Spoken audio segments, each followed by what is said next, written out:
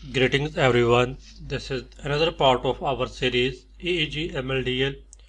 In this series we were learning that how we can do EEG classification using machine learning or deep learning.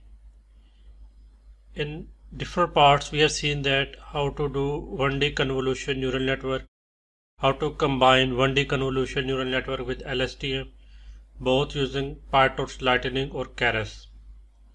In this playlist we have also seen that how we can read different datasets such as dataset from MATLAB file, datasets such as motor imagery data, and dataset from EDF file. Now we are going to see how to read data from CSV file, because most of the viewers have asked me how we can read data from CSV and how we can use ImageNet weights for EEG dataset. For that purpose we need to use convolution neural network, that is 2D convolution neural network, and we are going to use pre-trained models such as ResNet, TenseNet, EfficientNet and ImageNet based models. The dataset I am going to use is EEG data distance learning from kaggle.com. The dataset states that whether the student understands the lecture or not. They capture the EEG signals while students are watching the video lectures, and they try to predict whether they understood or not. You can read the experiment here, and the data is available here. The file in which I am concerned is eegdata.csv. This has around 87 columns. The first two columns are video ID, subject ID, and next 14 are basically the raw EEG sensor channel. 17 to 86 are basically 5 brain wave for each sensor, that is alpha, beta, gamma, delta and theta. And the last column is whether the label column, basically whether the subject understand the lecture or not. What I am going to do is that my first step is to remove these 5 brain waves for each sensor, and just to keep the first 2 channels, the next 14 channel, it means that first 16 channel and the last channel.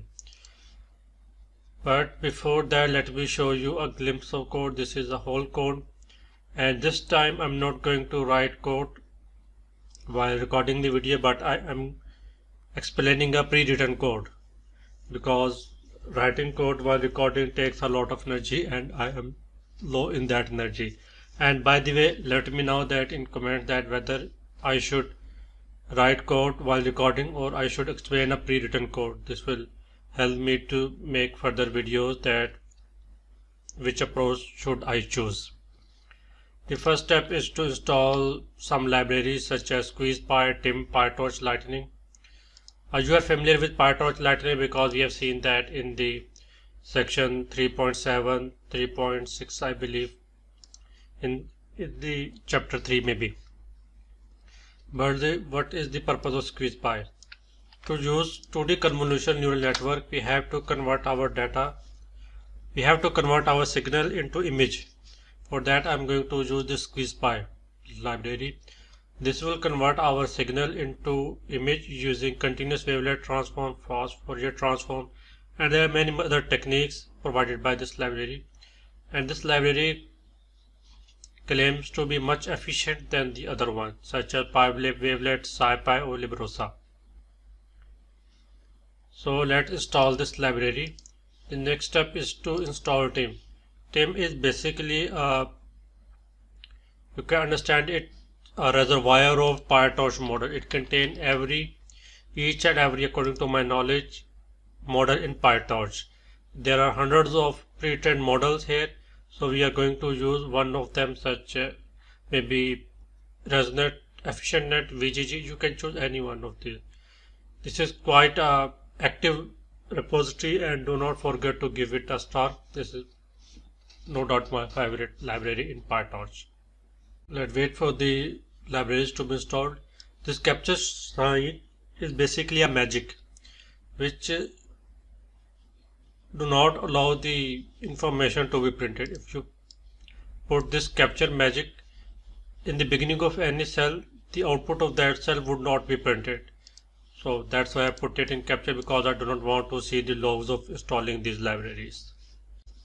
The next is I am defining a main path where my data is. My data is basically in this path, so I'm defining this path.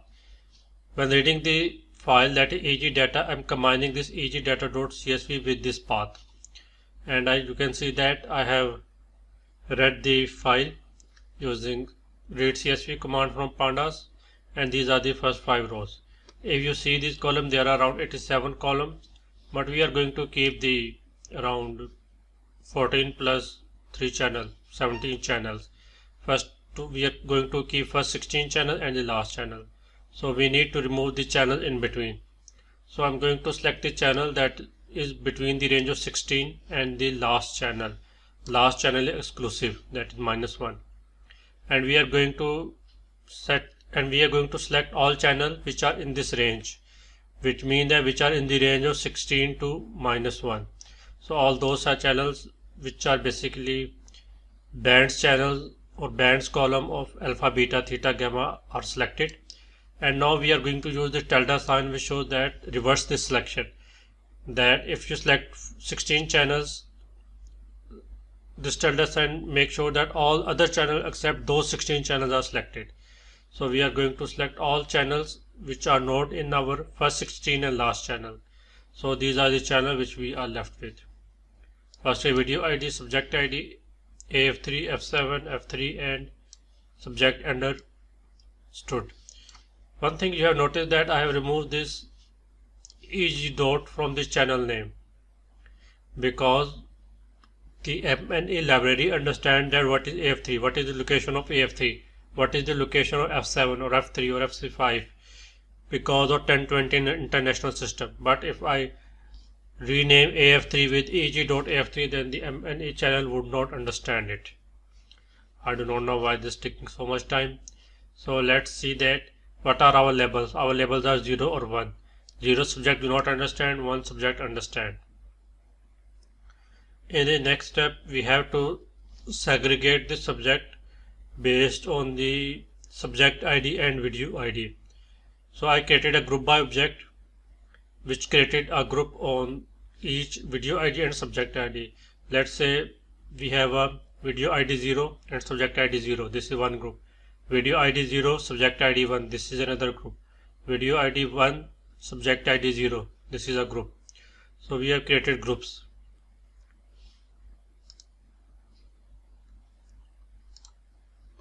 Actually my internet is off, that's why it was not installing. Let initialize the internet, convert the accelerator to GPU so that I can use GPU, and now let's install these packages again. Okay, all the packages have been installed and now we are going to run these cells. And so you can see that we have around these groups 0 0, which means that subject ID 0, video ID 0, subject ID 0, video ID 1, subject ID 1, that is this, and video ID 2. The next step is that let's take one group, that is 0 0 group, and we are going to drop the subject ID and video ID. Why I am doing that? Because I need only EEG data for this subject 0 and video ID 0. Let me explain this again. What I want is to, for this subject ID 0 and video ID 0, that is for group 1, I want all the EEG data so that I can convert this into MNE format. If I have video ID and subject ID or label ID attached with this EEG channel, I can't convert it into MNE format. So I'm going to drop this subject ID and video ID, because I already knew that subject ID is 0 and video ID is 0 because I have selected the first group. Then I'm going to store the subject understood, that is my label, into a label variable. After that I'm going to keep the subject ID, which I can take from the group number, that the first element of group number is subject ID. I can take it from here. And after that I'm also going to drop the subject understood. So now I'm only left with EEG channels data. You can see that, but the label and subject ID is stored in my variables. The next thing is I need to convert this CSV data frame into MNE format. So first I create a info variable from I'm using MNE, which contain all the channels name, that is AF3, F7, F3, channel type which is EEG, and the length of the channel. That is basically, if I do things like that, this is contain a, let me do it slightly. It will contain a list of 14 EEG because we have 14 channels and we have to define the channel type of each column. Let's say if we have EEG plus EMG data, then we have to make few columns of EEG, and the column that is related to EMG, we have to mention that this is EMG data or EOG data, and then we have to define what is our sampling frequency. Here I am not sure that what is the sampling frequency of this data. Either I think it is 256 or it is 128, because the emotive epoch X channels can have both 128 Hz or 250 Hz frequency, and it depend upon the user that which frequency they want to use, and I'm not sure which one this data is using, so I'm going with 128. Then we have to decide which montage we have to use. This basically depend upon which EEG headset are you using. The emotive epoch basically use 1020 international system. Then we have to convert our data, which is basically this data frame, into raw array which can be taken from mne.io. Why I'm using this .t, I'm actually transposing this data set. And then we have to set the EEG reference. What does this command do is that it take the average of all the channel and subtract that. I think something like this. Then we can also filter the data. Once we have filtered data, we can make fixed length epochs, that convert our continuous data into segmented data with epoch length of 3 seconds in such a way that there is an overlapping of 2 seconds. The epochs dot get data basically convert your data from MNE format into a NumPy format. So let me pass this group 1 variable which we have seen to this function convert df to MNE, and let's check this shape. We have 16 epochs, 14 channel, and each epoch have a length of 384. How this 384 you get if you multiply 128 with I believe 3, you got this 384. And this is how we convert our data from data frame to MNE format. And I have also shown you that how we can convert our data from MATLAB to this MNE format. And now this is the time we have seen that how we can convert the data from CSV to MNE format. In the next video we will see that how we can convert this signal, which is basically a one-day signal because each channel have one-dimensional data, into an image. We will see that in next.